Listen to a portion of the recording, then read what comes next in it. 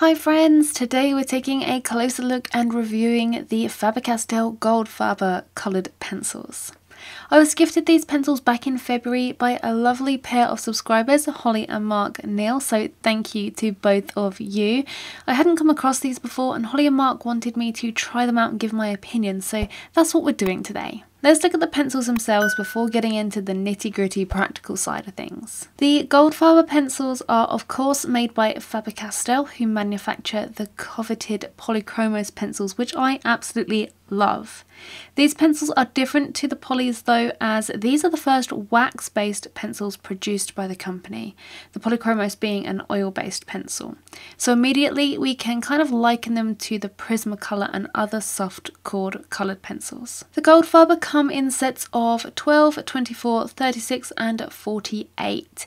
The set I have here is a 48 and is the full colour range available. The colours offered are vibrant and pigmented and look so enticing to use when you first open it up. Now this is one of the only downfalls of the Goldfaber in my opinion, as the core set of 48 pencils just doesn't seem enough, especially when compared to the 120 available in the polychromos. The set contains a nice selection of bright yellows, pinks and blues, greens, all of those colours, but somewhat lacks when it comes to the neutral tones which are used for portraiture, both animal and people alike.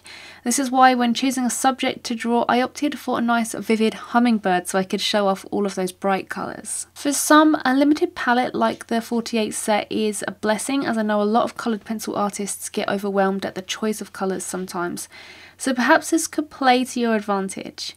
I'll also mention that the pencils are available to buy open stock, so once you run out of one you can feel confident that you can replace just the one and not have to buy a whole new set like some other coloured pencil sets, which is fantastic. The pencils themselves are a gorgeous 3.3mm lead glued into a wood surrounding, which makes them strong against breakage. This is what Faber-Castell do with the polychromos as well, they actually bond them to the wood. The barrel is this dark blue grey colour, almost like a Payne's grey, and finished with a matte, environmentally friendly water-based varnish, as it states on the literature included in the set. This feels super smooth and is really nice to hold. The pencil is quite slim. If you're familiar with Prismacolor, it's kind of like that thickness, which is smaller than a polychromos counterpart, and it's also smaller than like a Derwent pencil and also some Caran d'Ache pencils as well. The barrel features the Faber-Castell logo and the Goldfaber brand name on one side, and on the other side you have a large barcode which makes it easy for purchasing open stock. It has the manufacturing company and also the pencil number. Notice how there's no colour name? Yeah, we'll get onto that one later.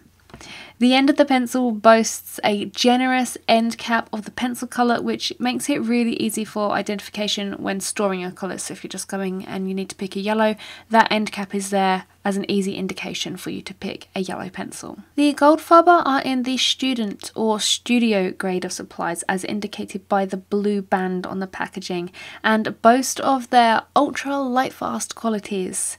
While no actual light fast ratings are supplied on the pencils or on the sheet included in the set or on Faber-Castell's website, I can only presume that from their other high quality products that they use the best quality pigments and are fairly light fast. But through searching the internet I can't actually find any detailed information on the exact light fast ratings for each individual pencil or what they exactly mean by ultra light fast. As they are a student grade pencil however, and a lot cheaper than their polychromos counterparts, I'm going to go ahead and say that they're not as light fast as the artist grade products available, so you want to keep this in mind when creating your works. And for some, light fastness isn't really an issue, but if you're making something and claiming it can last for X amount of years, just be wary that the light fastness of the pencils could be less than you might think, and it might not actually last for the amount of years that you state. For those interested in the sharpening aspect and what kind of point you can get with these, they sharpen exceptionally well and maintain a really sharp point. I used my Swordfish Icon for sharpening these and had absolutely no issues with breakage, had nothing go wrong with these at all. They sharpened to lovely points every time that I used them. So let's look at how these pencils perform. And as I mentioned, I chose a really bright, colourful hummingbird to test drive these pencils, as I really wanted to showcase how bright and vivid those reds and greens are. The reference photo I'm using came from Wildlife Reference Photos, and I'll link it below if you want to have a go at this yourself. The paper I used for testing these out was the Fabriano Artistico hot pressed 140 watercolour paper in extra white. So straight off, as you put these pencils to the paper, it's like butter. They are so smooth and slick. If you're used to working with harder cord pencils, this can take a little bit of getting used to, but after a little while using the pencils, it's hard to see how you don't use these all the time. I used both a light and heavy pressure within my drawing, and you can get some super nice variations in the pigment just like with any other pencil. Layering is really easy with these as well. I could apply several thin layers before the surface got too slick, but even when the surface was quite slick, I could still layer down and blend to get the colours and tones I was after. When applying the layers, you get a really nice build up of colour and can achieve a really pigmented application effortlessly. This is great if you're drawing like really vivid subjects with bold colour, but you can also build a soft, subtle colour for soft, floaty scenes and delicate details as well. I liken the layering abilities of these pencils somewhere between the Prismacolor and the Polychromos. They're a really nice middle ground and blend of the best qualities of both of those pencils in my opinion. Blending of these pencils was again a really nice experience. When layering, the pencils almost blend themselves after just 2 or 3 applications, and it requires almost no effort.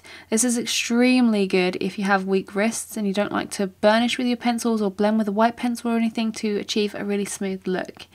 The pencils are so buttery smooth that the colours and layers combine and sit nicely with one another, eliminating the paper grain and anything else that lays beneath. This could be a downside, however, if you like to leave a little grain of paper for some sort of textural elements, or if you have a lot of layers to build up to form an area before blending.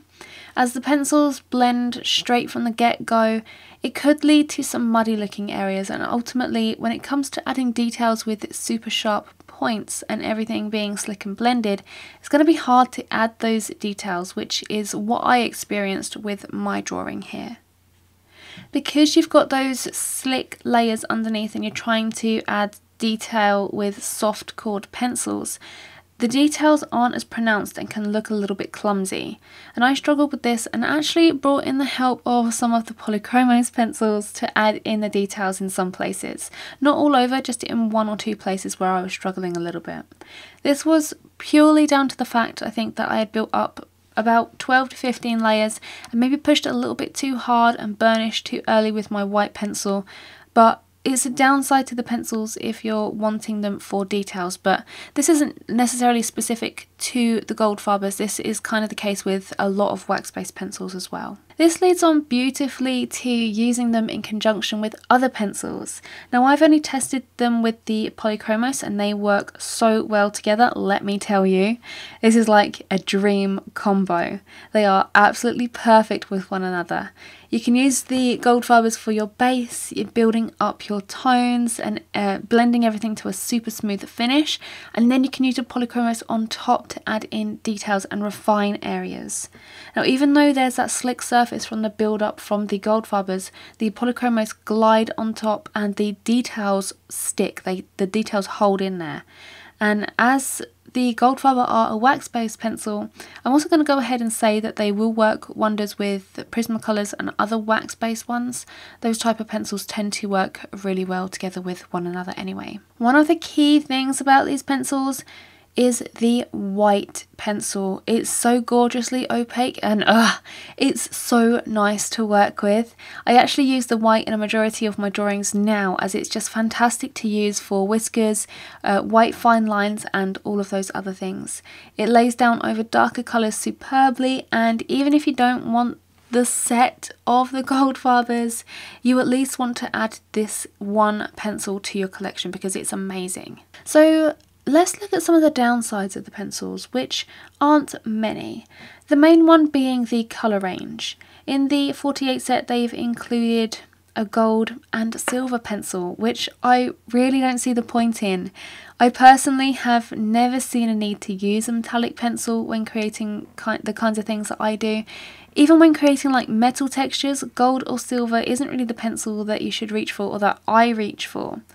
I did test the gold and the silver pencil out on black paper as well to see what kind of metallic effect you got, and it wasn't great. It's just say, I don't know why they decided to include it, or why they include it in other pencil sets as well.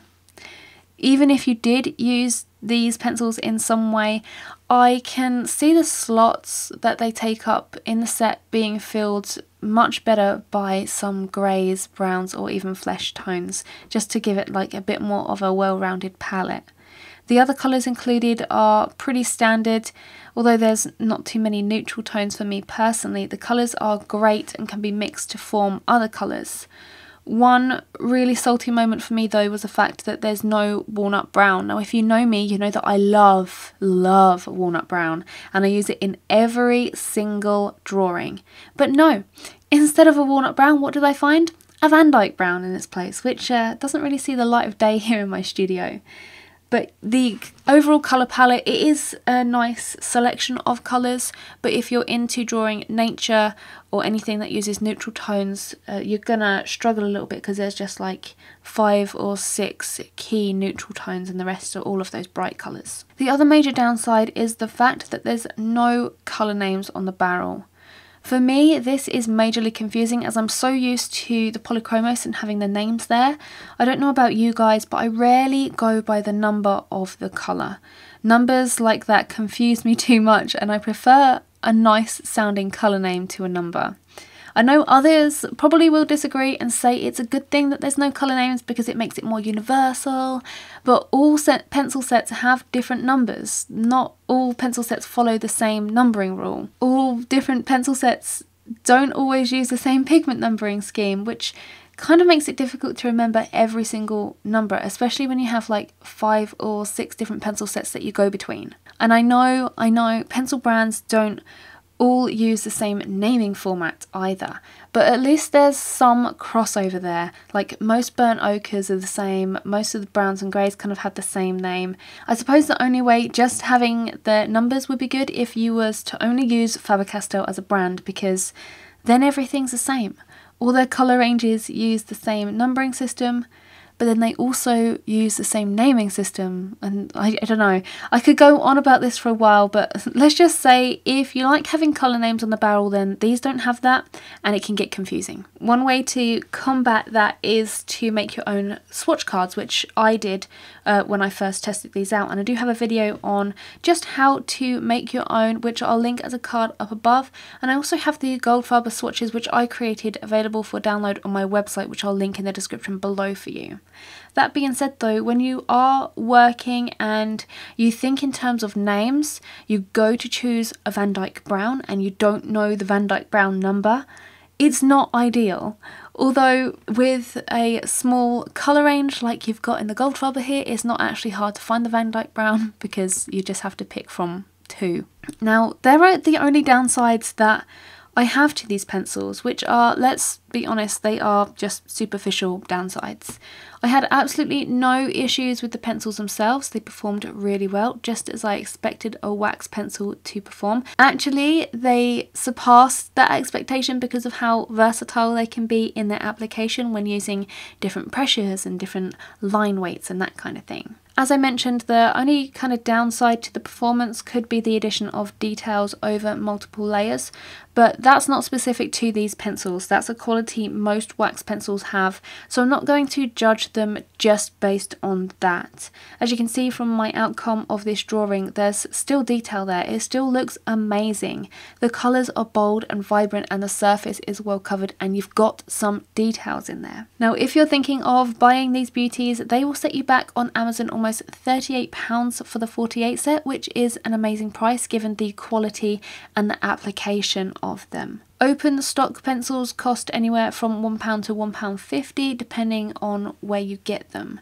Currently at this time of recording this, Jackson's Art Supplies and Art Discount are the only places I can find which stock these, which are actual art stores, as well as on Amazon. I'd also just like to mention that I did try and blend these pencils out with a solvent, because I know that some of you guys like to blend that way, and they blend extremely well. They're even more bright and pigmented, and you can get a few more layers on the paper by using a solvent to blend in this way.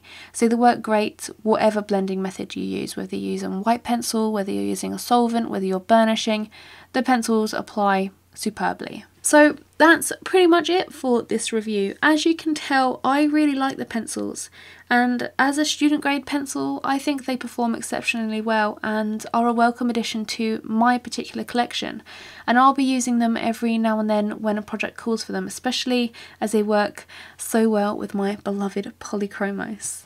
Now, I want to know what you guys think of these pencils. What do you think of the final piece here?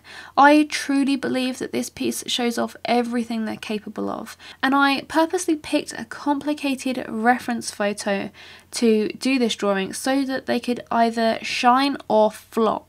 And I think they most certainly did shine. Let me know your thoughts in the comment section, and if you want to know any kind of other information which I perhaps haven't covered in this review, pop your question below and I'll make sure that I answer it ASAP. If you're new here and want more coloured pencil content, make sure you hit that subscribe button and tick that bell icon as well so that you never miss an upload. I post new videos every single Friday for you guys. I hope you enjoyed this review of the Goldfaber Colored Pencils. If you did, give it a big thumbs up. Have a happy day full of creating, and I will see you next week. Bye.